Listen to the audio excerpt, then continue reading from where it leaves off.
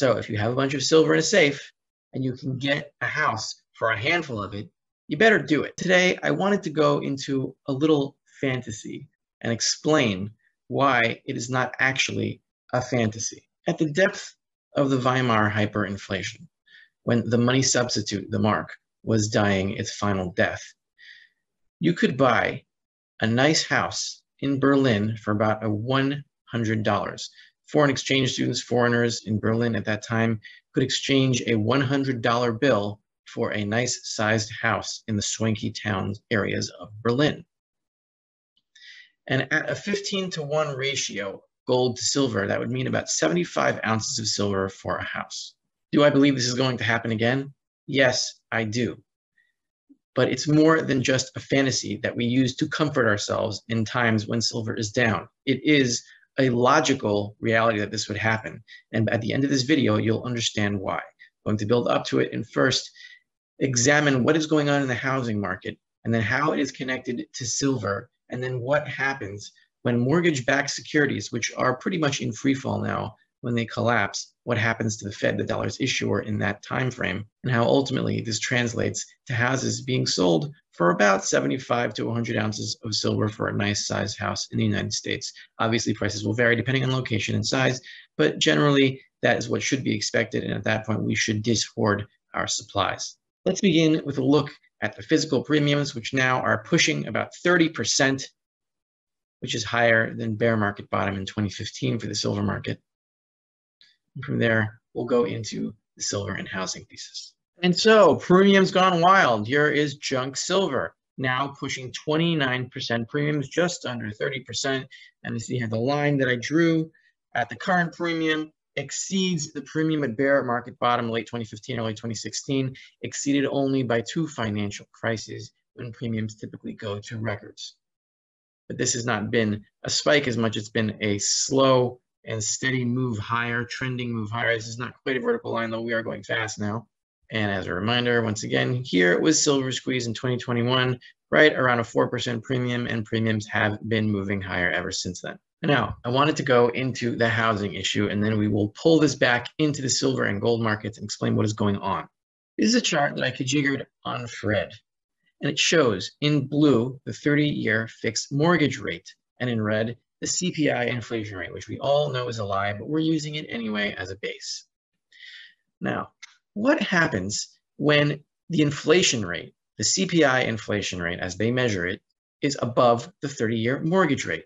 Well, that means that when a bank sells a mortgage, they will automatically lose money on it, because if they're losing more purchasing power than they're gaining by loaning out money at an interest rate below the inflation rate, they will lose money by the end of that loan. It is guaranteed. Only once in US history has that happened prior to 2021, and that was in the 21 months between 1973, I believe it was November 1973, to around July 1975 or so. It was this period here in the black rectangle, and this was a period of stagflation, of oil embargo and crisis, energy crisis, price controls, a whole bunch of stuff was messing everything up. And it hasn't happened since then until 2021. I believe it was March 2021, and it has been this way for 16 months. And therefore, logically, any mortgage-backed security, anything that buys this kind of paper is going to lose real purchasing power, and it's going to be a losing investment. So the logical question becomes, why would a bank loan money? Why would a bank sell a mortgage on a home below the inflation rate? It doesn't make any sense. Why would a bank do that? And the answer is because they can offload the mortgage into a mortgage-backed security, bundle it up into a mortgage-backed security, and offload it on someone or something that will buy the whole thing for an upfront payment. And what are those things? Well, one is the Federal Reserve, which buys mortgage-backed securities and less now. And the other is the government-sponsored enterprises, the GSEs, which are under the conservatorship of the United States government since 2008 and remain that way. Fannie Mae and Freddie Mac, whose stocks are basically worthless because they're under conservatorship. So when they buy these mortgage-backed securities, what happens? They give the banks an upfront payment, meaning the government gives the bank an upfront payment, or the Fed gives the bank an upfront payment, and they will automatically lose on these MBSs. Now, as the issuer of the dollar as a unit of liability, The dollar is essentially backed partly by mortgage-backed securities. And so when mortgage-backed securities fall, the dollar falls. The value of the dollar in purchasing power falls. Yes, the value of housing falls. The capital value of housing falls. So all who made investments in housing will also lose, but rents will not go down. The cost of living will continue to rise. So this sets the stage for a falling housing market and rising consumer prices at the same time, which is essentially what was happening in the mid-1970s, during that time when the inflation rate was above the 30-year mortgage rate. Now, here are two pieces of evidence that the housing bust is already well on its way. The first is this article from CNBC from yesterday, Wednesday, July 20th, or 2 days ago if you're watching this now, which you are. You're never watching it then, you're always watching it now. Mortgage demand drops to a 22-year low as higher interest rates and inflation crush home buyers. So surging inflation and interest rates are hammering American consumers and weighing on the housing market. Mortgage demand fell last week, hitting the lowest point since 2000. According to the Mortgage Bankers Association, in bullet point 3, buyers have lost considerable purchasing power as rates have almost doubled since earlier this year. Second piece of evidence, this is the largest MBS, mortgage-backed securities ETF, traded under iShares MBS ETF, symbol MBB. And we see here what this ETF was doing in 2008. We see a gentle fall here by our current standards.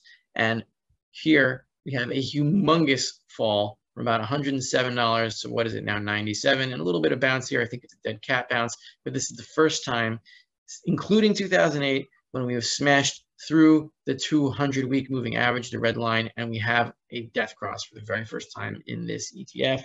Mortgage-backed securities are doing much worse than they were in 2008, and the rest is coming just like it was in 2008. But the timing, none of us know. We're in that zone where we know the fall has already happened, and we're just waiting for the consequences to be lined up and executed.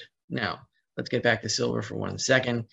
Just to look at the technicals of silver to commodities ratio. This seems to be the last bastion of support, and I don't think silver will go below this line if it even meets it. But here we have the silver to commodities ratio reaching a low, being the price of commodities is the most expensive in terms of silver back in early 2015. This sell-off from August 2020 until now has been the most vicious in terms of commodities. And so if you've held this far, then you can get through the rest of this bear market in terms of commodities for silver. Now let's tie all this together. Housing, silver, and the market logic of a 15-to-1 monetary ratio. Okay, so we saw from mortgage-backed securities, before 2008, the Fed didn't own any of them. So before 2008, those markets were not joined at the hip. Now they are. Second bullet point here, the role of silver, as I explained in a previous silver report, is to divide gold for retail transactions. And when paper is trusted, when you have a gold substitute paper or digital that is trusted, that the public accepts, then there is basically zero demand for monetary silver. Now you could say coins. Yeah, we demand coins. We hoard coins. We are silver stackers. So isn't that monetary demand? The answer is not really. No, it is hoarding demand. Monetary demand is the demand to use actual physical silver material coins as money in a transaction, giving somebody coins in exchange for something else. That is a monetary demand, but that is not happening now because instead we use substitutes.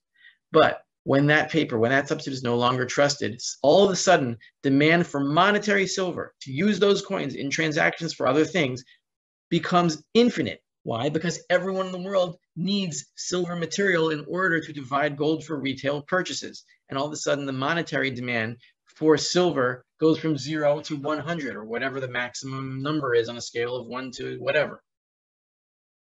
Okay, now here's where housing comes in. In Weimar, luxury homes went for about $100 bill, and that is true, about 5 ounces of gold. Now at a 15-to-1 ratio, that's about 75 ounces of silver. Now what is the logic of having a house sell for what you could, enough for silver you could hold in one hand and just hand over for an entire house? How does that make any sense if we just don't say it's just fantasy and crazy? Well, it's happened before. And why does it make sense that it will happen?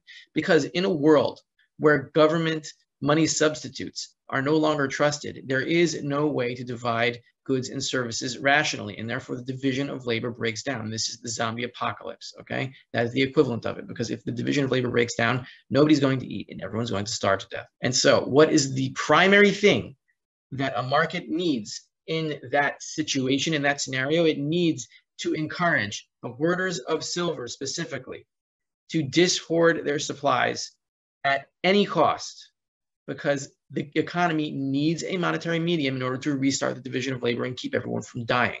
It's more important than food. It is more important than water, because there's no way you're going to get food if you don't have a monetary medium to divide goods and services and to establish a division of labor.